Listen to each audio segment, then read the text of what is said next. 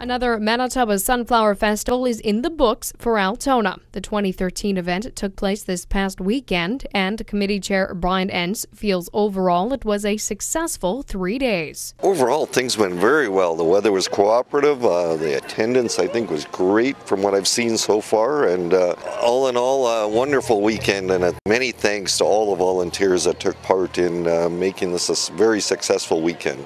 A combine pole, commercial parade, classic car show, and local band The Color performing as the headlining act during Saturday's stage show were just a few of the highlights from this past weekend. Kids also got to see what it's like to be a firefighter, learn about anti-bullying through an interactive demonstration by NXW Wrestling, and participate in a variety of Chamber of Commerce-sponsored activities.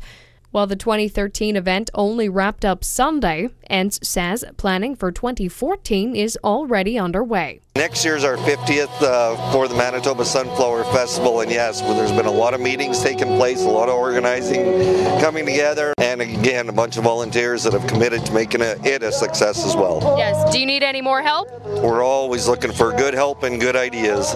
Entz would also like to thank all the dedicated volunteers who helped make this year's festival a big hit once again. And congratulations to Kate Entz, who was crowned the 2013 Sunflower Queen on Saturday evening, as well as Alyssa Harder receiving First Princess honors and Erica Tygrobe named Second Princess. For Pembina Valley Online, I'm Candace Dirksen.